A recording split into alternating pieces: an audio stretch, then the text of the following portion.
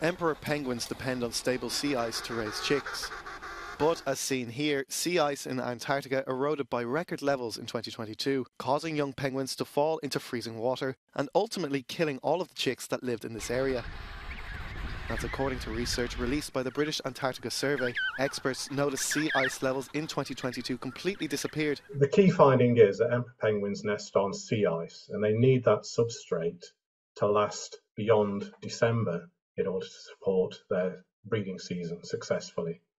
So if it breaks up earlier than early December, the chicks will actually fall into the sea and they will drown.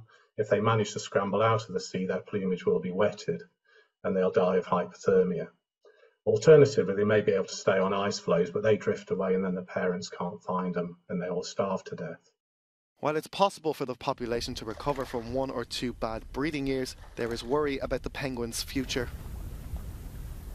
According to the World Wildlife Fund, around 80% of emperor penguin colonies are expected to be quasi-extinct by the end of the century because of climate change.